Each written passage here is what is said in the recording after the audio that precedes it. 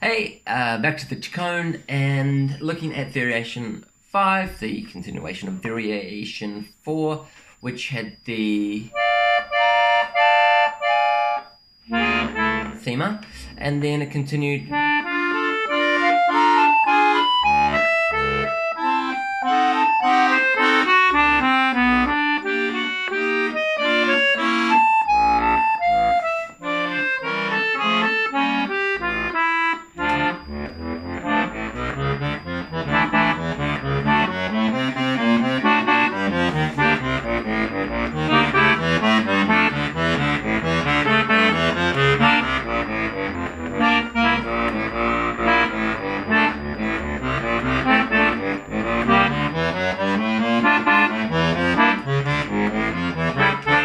Okay, so that was just the playthrough quickly of the notes.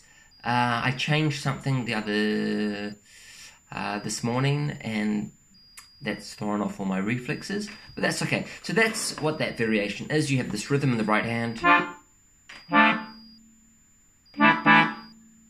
a lot of bass runs.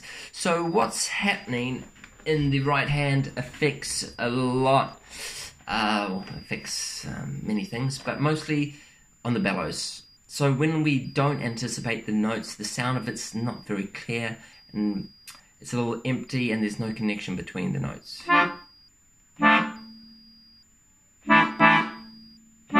So if we anticipate before, then we give it a little bit of energy before and after for the searching for the harmonic changes.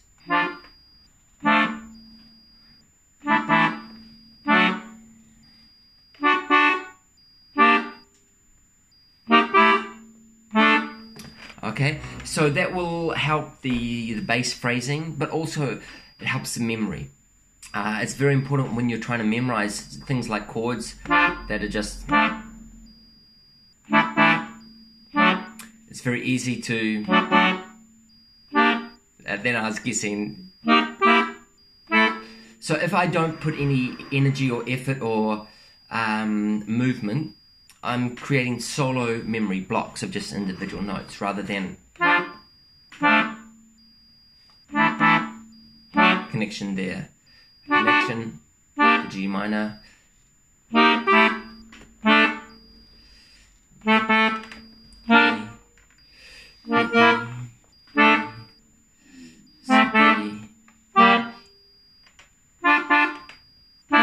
so all the memory blocks are now slightly larger and with a musical phrase, which helps a lot. The bass easily could become very dull and repetitive, and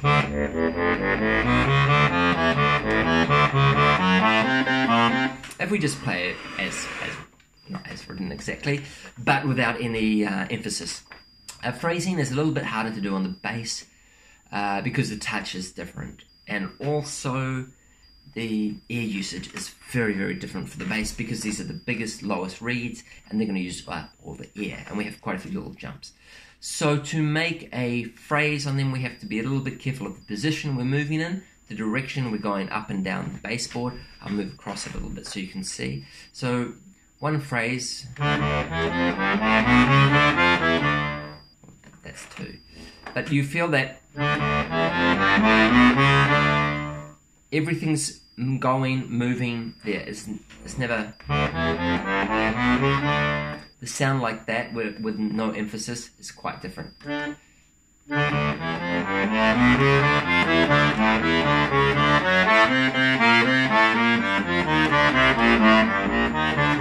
But it's going to be really hard to try and get the perfect touch and regulate every single note on the bass and to focus on that. I would rather instead focus on the right hand and how they integrate together. So, screensaver.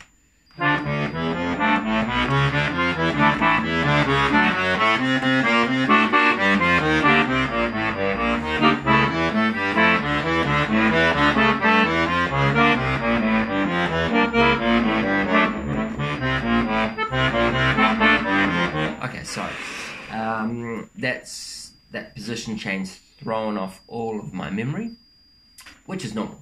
That's cool. I just changed it a couple of hours ago, and that I have to work.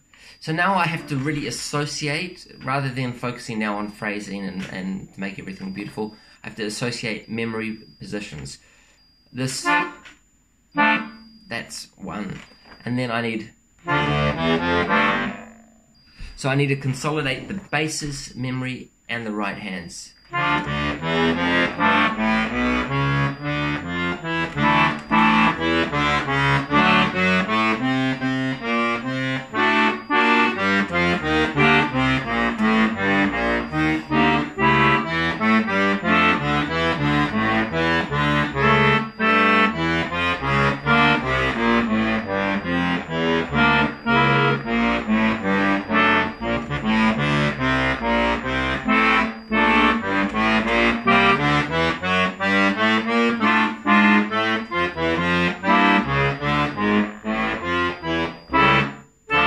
Okay, so as I did that, I was trying to focus on three things in general, really. One was the right hand, all the harmonic phrasings in flow, and then isolating where the bass go on them, and then thirdly checking the positions or the reflex of my bass. In a few positions, or where I made mistakes, you can go back and rewind, you'll see the mistake was made. There was a wrong note because my finger went to the wrong place. Simple as that, really. My finger had a memory that was slightly incorrect, and it didn't know what to do. So either it went to the wrong place or it didn't, and then there's a last kind of rush to get there. So I'll try it once more, a little bit slower and very exaggerated, just to show how this kind of consolidation goes down.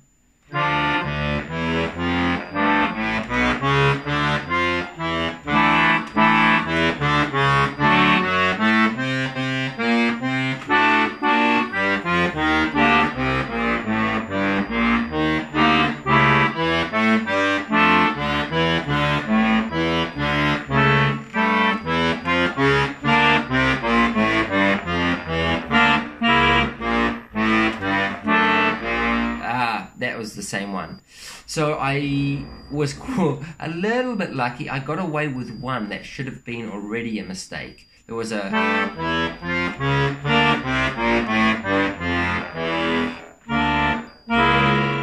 I played a mistake there last time. I go one note lower.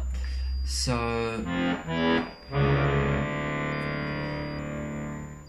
I resolved that by using another finger to give me a guidance. The fifth's already in place, 3 notes before, and that gives me a little bit of a position.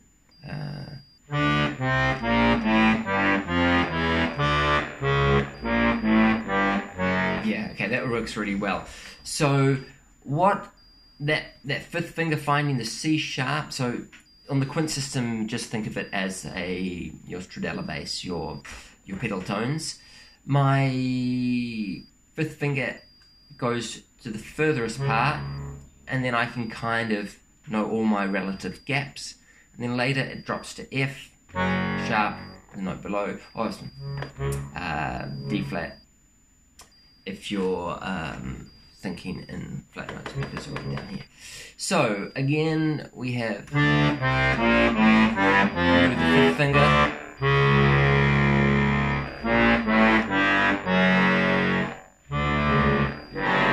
same intervals. That's perfect. That solves the problem. So if my fifth finger is there and the third finger on the D, D flat, I get G flat, or G, F sharp, as it's written.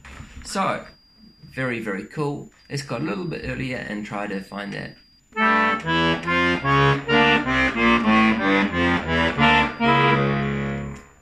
Yes, that works, but still a little bit of a problem, because as soon as I arrived on that C, I was like, what do I do now? So that's another problem. When you change reflex, it's not just to arrive on the note, it's to play the notes afterwards. So let's look at it one more time and see what I have to change.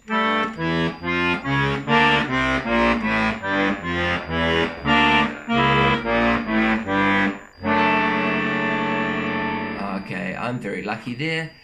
The D moves to the counter row, moves to the first row B flat, and then everything descends one note. That's perfect.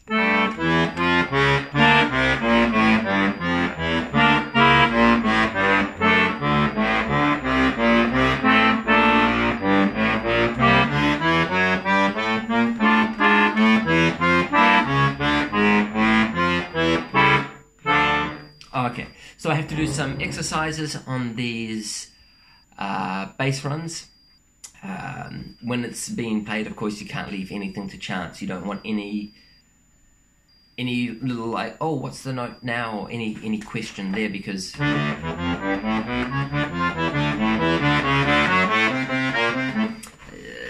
it's a little bit too quick, and at that, well, that's actually too fast for the piece, but it's going to be not fast, but not slow, let's say. And I would like to have the freedom to do a little bit of acceleration and slow down, rallentando, to follow on the...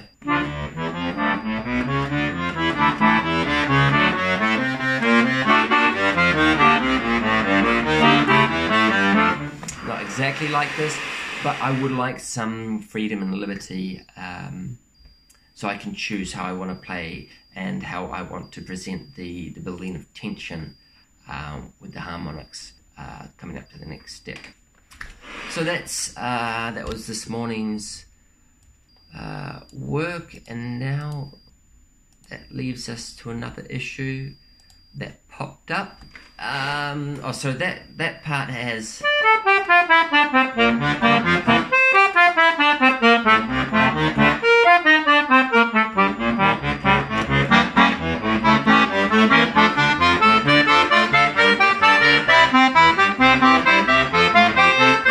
So that's the sixth variation where the recording was a couple of weeks ago.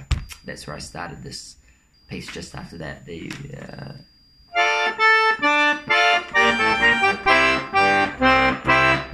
so after that, we had all those big runs, and we had this...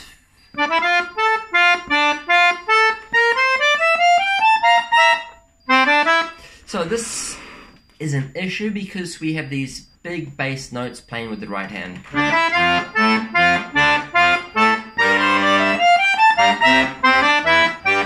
And what happens is, as soon as you finish a run, your body says, "Ah, great, finally finished," and relaxes.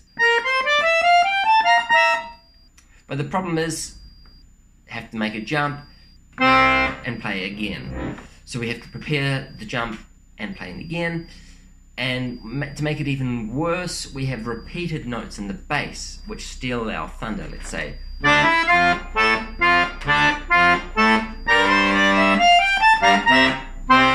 So the bass is...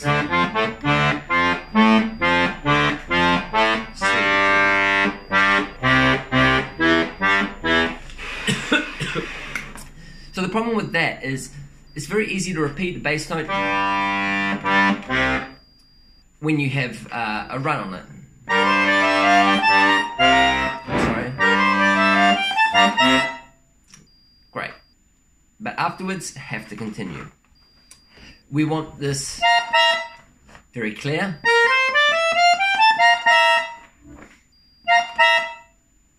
And move. So it's not stop, it's not stop, it's go. That makes it very difficult.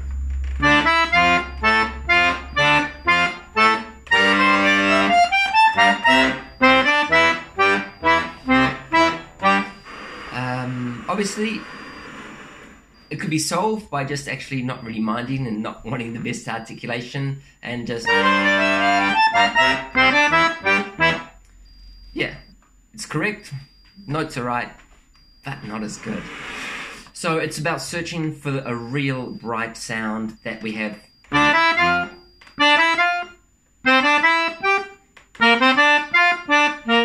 So the danger is just this repeated C note as we jump.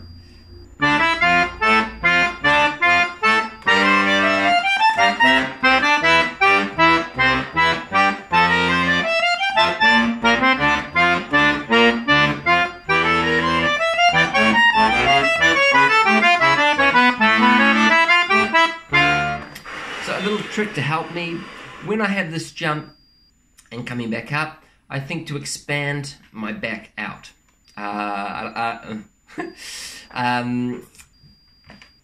To think of the lats or both arms to rise outwards like this, and your back to expand. That will put tension on the bellows. Okay, so that means that even if your body wants to stop the bellows, there's still extra tension now. So if I'm not putting any tension on my bellows, that's the sound. If I have a little bit of tension at the back, okay, you hear the volume difference. It's not me pulling more, it's just expanding pressure chest onto the back of the instrument and the back widening up the straps. Okay, so that...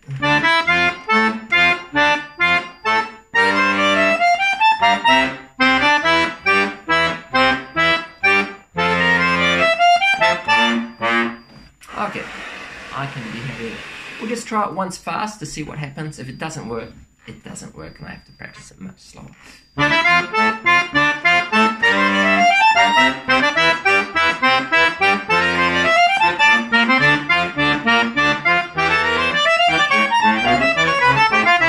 Okay, so what happens, it's like normal.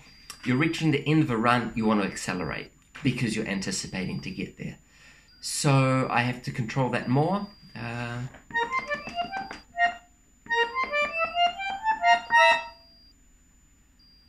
Yeah, okay, so this run is more to be regular, have very sharp ending chords, pull, expand the back as I jump.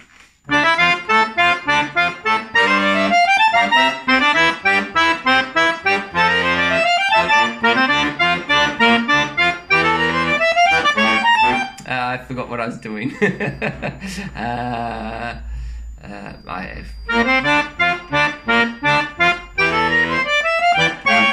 Okay, the last one is completely different. I don't have to expand because I want to drive down. So two unique parts on that. One with the big jump, it's expansion as I move to come to the higher middle of the keyboard, and then for the last one,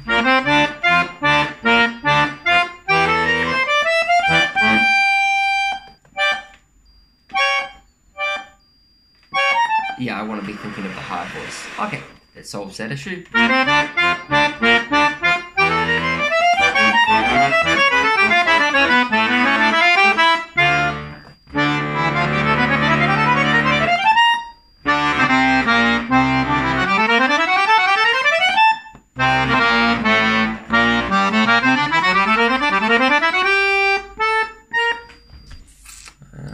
Let me just change the music.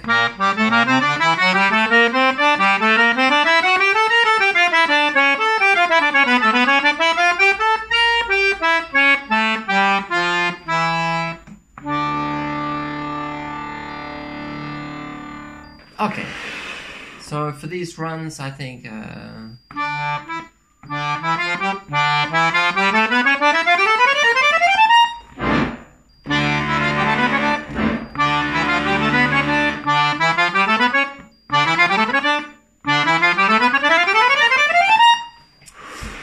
so I'm just trying out what kind of articulation I want. Do I want very or immediately? I think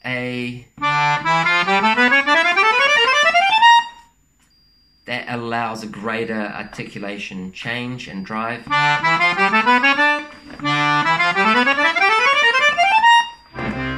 Where is the bass?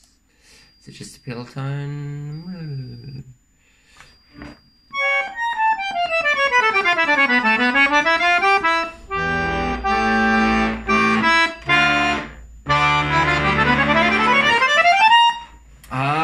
Okay, so really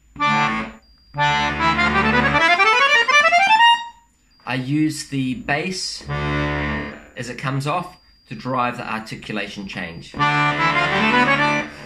can feel that if I stop the bellows. that sound. If I don't stop the bellows, release the bass, and keep on pulling, it becomes sharper, sharper, brighter, brighter, harder.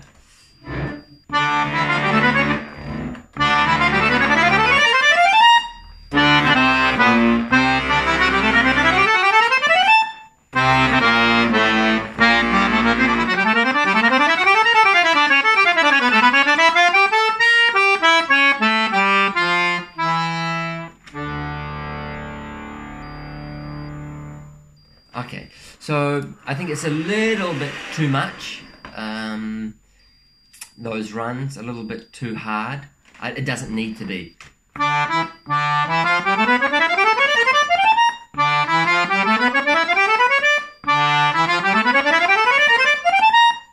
And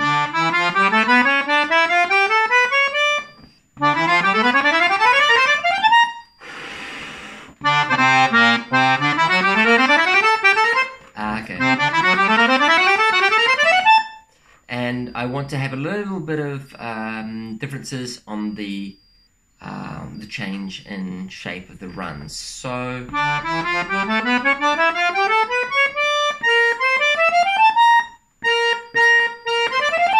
yeah, the second half, or the last third of the run, it needs a unique shape to it as well.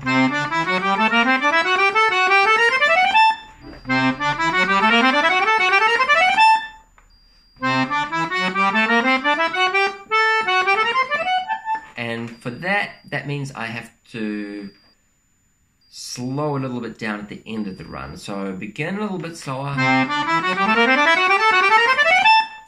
Yeah, begin a little bit slower, accelerate, slow down to the A, to the change, and then accelerate through that. So that should work for both. Sorry, it's mine.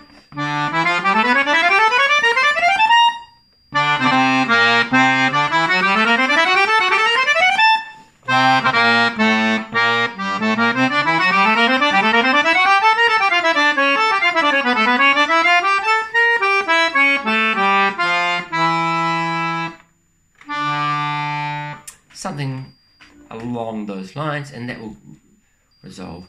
The runs won't be too difficult, they won't be too hard to understand, and not too heavy for the audience, I hope. And yeah, so that's the work for today, and I'll probably make another video tomorrow. Hope everyone's having a good weekend. Have fun. Bye.